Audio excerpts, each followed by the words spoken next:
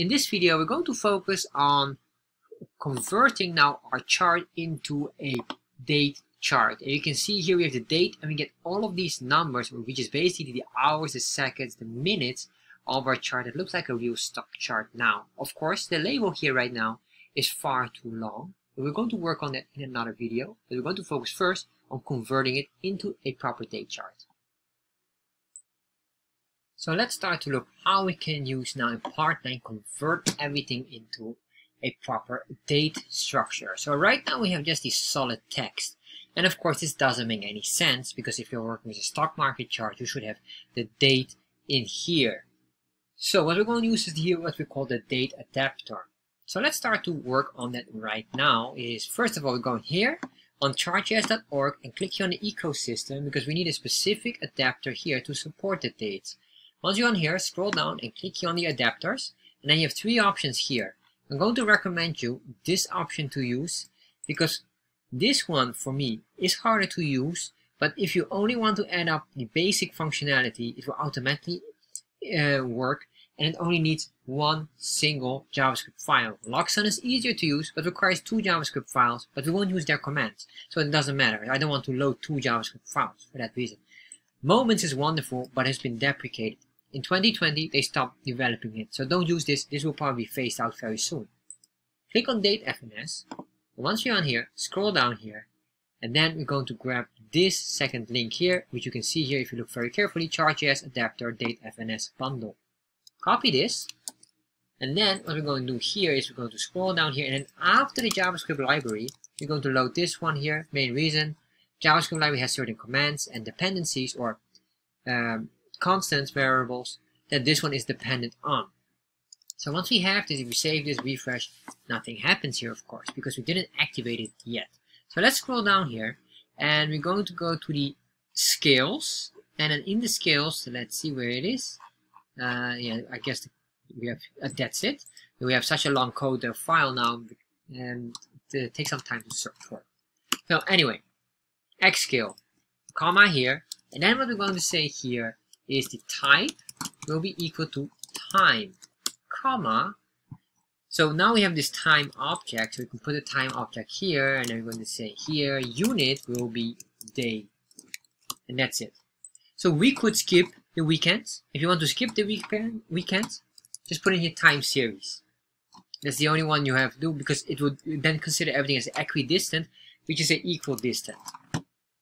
Well, equal space of every segment and tick. So that's the only difference you need to do. So let's go up here because what we have to do now, if we save this and refresh, you will see it will break. And the reason why is because of the structure is incorrect.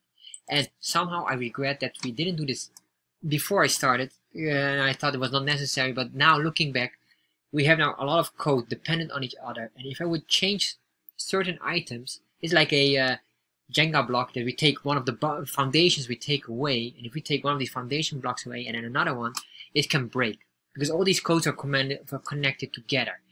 So that's my mistake. So we might solve that, but at the very end of the video series probably, to avoid all fixing. So what I want to do here now is just to put in here solid dates, and we're going to say 0501.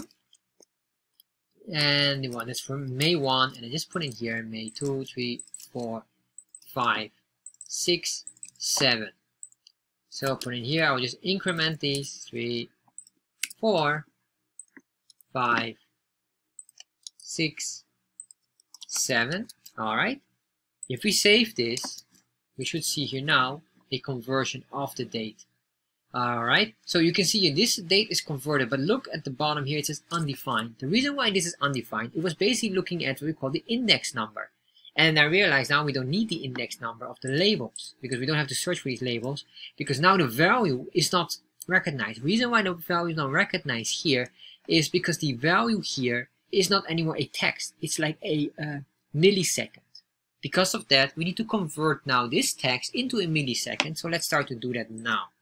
So I'm going to scroll down here and we're going to search on, let's see, what is the part? This is the part here with the labels, the X label in this case. So I'm going to scroll down here and look for X labels, crosshair labels. There we are, that's the label. And then we have the Y label. No, I want the X label here. So what we're having here is basically this item here. This is incorrect now. So let me show you why. Because it's supposed to look here for the index of matching with that name. Now it has no matching name because this variable is a number, and it will change every tick or every pixel. It will change because of the day, just milliseconds. So if I do here a console log, it will show you, and we're going to make sure we remove that bracket there. Save, refresh, open up developer tab.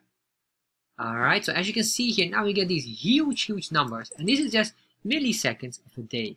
So what we're going to do now is going to convert this nicely so it will be recognized. So what I'm going to say here, new date, and then we're going to put this in parentheses here. There we are, and then this one again parentheses, and this is the console log. So alright, so if I save this now, refresh. Now as you can see, we get now the full text here, which is Friday. If I go here Friday halfway here, there will be, I don't know how many days that is, maybe 10 hours, 12 hours, mid would be 12 hours, and there you are. You can see here you get a lot of information, GMT or the Greenwich Mean Time, +8, which is my local time zone here, the day, the month, the date number, and etc. etc. So everything is in here. So what I'm going to do now is I'm going to just copy this text, copy that, and override the one here. The labels now is not really a solid text anymore. It is now this. Alright, that's why you can remove this. And if I save this, refresh, there we are. Alright, so now you can see here, but the text doesn't fit yet. Why it doesn't fit? Because this part probably needs to be adjusted in the width of the gray box. Remember the width that we had was based on the text width. We have to go back here. Let's look for text width. There you are. You can see a measure text width would be as well. Same item here. Just delete all of this. Put in that one. Save. Refresh. So now we have this one, and I guess I will put a separate video for that. How we can just quickly remove all the excess data in there. That will be the next video. We'll cover that.